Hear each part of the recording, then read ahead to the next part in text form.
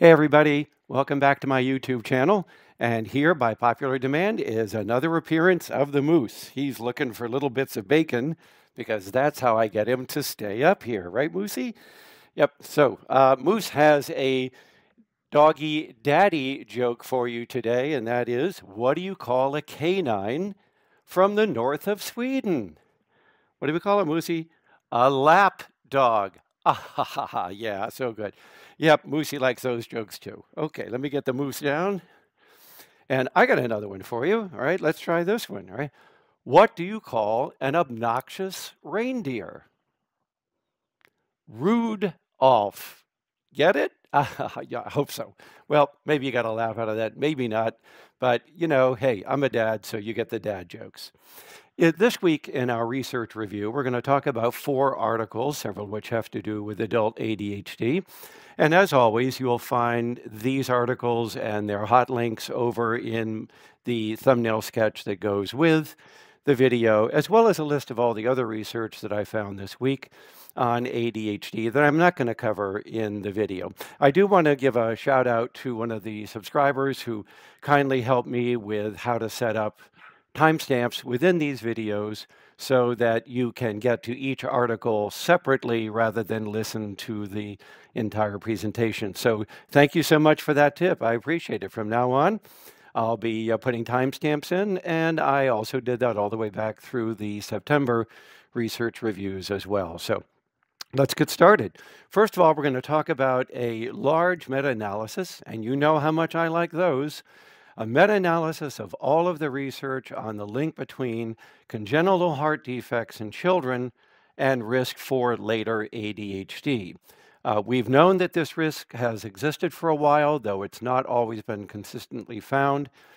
In research, about 1%, about 1 out of every 40,000 children has a type of congenital heart defect. And it makes sense that people with such defects might be at increased risk for various problems that have to do with not just physical, but with mental health as well. I mean, after all, if the heart isn't functioning well, there's going to be some impact on blood oxygenation to the brain and other aspects of brain functioning, and so maybe that could give rise to ADHD. There's at least some sort of link there as well.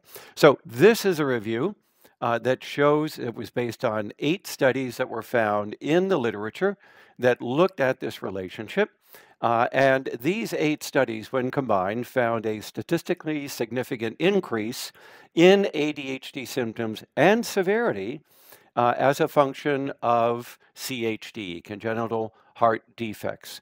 They specifically found that both the hyperactive and impulsive symptoms, as well as the inattention symptoms, were significantly increased in the group that had experienced CHD. And this was also true across the board for all of the ADHD symptoms. So the study concludes that there is a strong association between having a congenital heart defect and then going on to develop ADHD in childhood, and that this is also linked to the severity of ADHD as well. So this really sort of puts everything in perspective by showing that there's a robust relationship across the research studies on CHD and risk for ADHD. Now, before we jump to a causal conclusion, remember, I always admonish you guys, don't interpret a correlation as causal. While it makes sense that CHD might create ADHD as a function of the problems it's creating with the cardiovascular system and later in the brain, it's equally as likely that the genetics of ADHD also predispose toward genetic defects in heart development.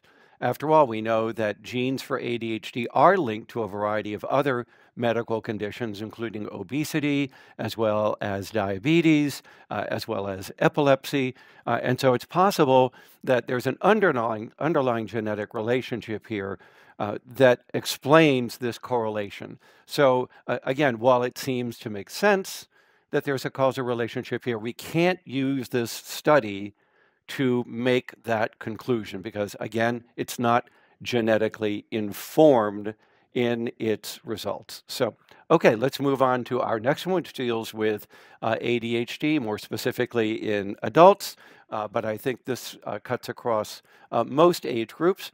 And that appeared in the journal Neuroscience and Biobehavioral Reviews.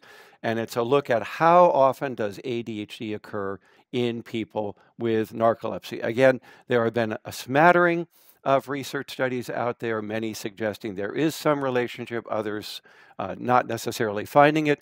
So here we go with another meta-analysis. This one identified 10 studies involving 839 patients with narcolepsy, and they went through and looked at the data across the studies and found that overall, 25% of people with narcolepsy qualified for a diagnosis of ADHD. That's very high. We know that the prevalence of ADHD is about 3 to 5% in adults, about 5 to 8% in kids. And so this is telling us that it's about a 3 to 5-fold increase or more in risk that if you have narcolepsy, you're going to also have ADHD along with it. And what they pointed out is that notably the rate of ADHD was twice as high in those who had type 2 narcolepsy versus those with type 1. The comparison being about 46% of the former group had ADHD, about 20% of the latter group. Both, however, statistics are much higher than we would expect the prevalence of ADHD to be based on the population base rate. So here we have a well-established meta-analysis showing us a well-established result of ADHD being higher in people with narcolepsy. And they pointed out that several factors could be contributing to this relationship: daytime sleepiness, fatigue, insomnia, which we know goes with ADHD, all of which impact quality of life adversely. And these were even greater among those who had ADHD with narcolepsy than those who did not have ADHD but also had narcolepsy. So it looks like ADHD worsens the impact of narcolepsy on the individual and on their quality of life. So very important finding there for us to consider. Our next study actually comes from Iran. Believe it or not, Iran is doing research on ADHD. This is on adult ADHD, and it's a small but interesting randomized controlled trial of a micronutrient supplement on ADHD and ADHD symptoms in these adults. It's a pretty good study, actually. They had 52 medication-free adults with ADHD, and they randomly assigned them to getting this micronutrient supplement, which, by the way, they are calling, I think it's the Nutrition BioShield is their commercial name for this micronutrient. It's based on processing of a wheat grain supplement to extract higher doses of the micronutrients out of that grain.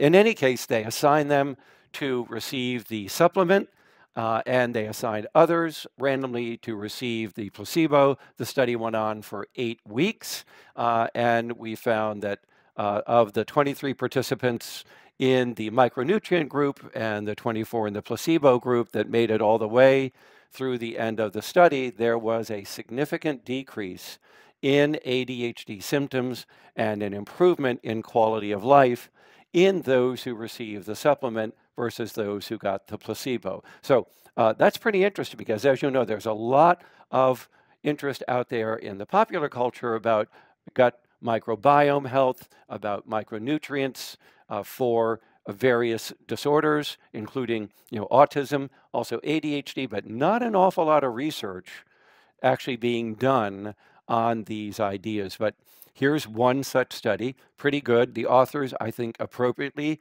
pointed out that although quality of life improved and symptoms were reduced, the findings, that is, the changes in ADHD symptoms, would be considered small, and their clinical significance would be low. So this is not going to replace medication or any other therapy for ADHD, but it might, if it's replicated, be an adjunct to the other more evidence-based treatments that are out there. So again, rather interesting paper from our colleagues over there in Iran, published in the Journal of Iranian Medical Council.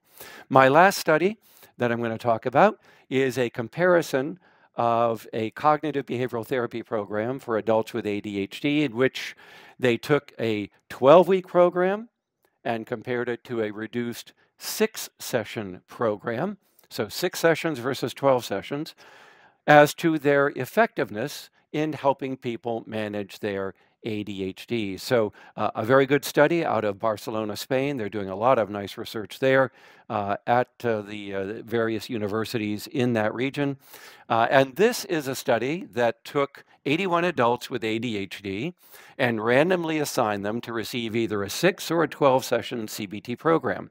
We know from prior reviews and meta-analyses that CBT is the most established psychological treatment for adult ADHD, obviously, in comparison to medication as well. We like to see both of them combined. It's not as effective as medication, but it is a effective adjunct to medication and even a standalone treatment for somebody who doesn't want to take medication. So a lot of good background on CBT and its effectiveness for ADHD. This study looking at, can we reduce the number of sessions down and still get an equivalent effect? And the overall answer to that is yes.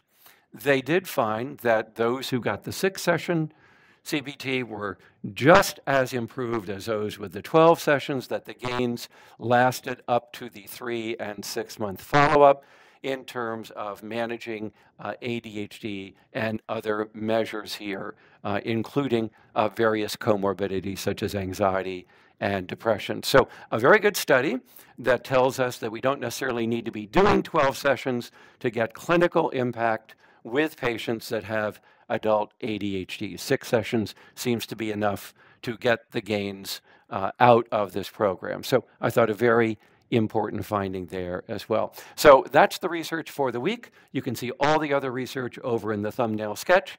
And again, thank you for joining me on this channel. I hope you enjoy these weekly research updates. I'll continue to provide them for as long as I can. Again, if you're not a subscriber, think about subscribing to the channel. And if you like the content, please recommend us to others who might have a need for it. Thanks, everybody, and be well.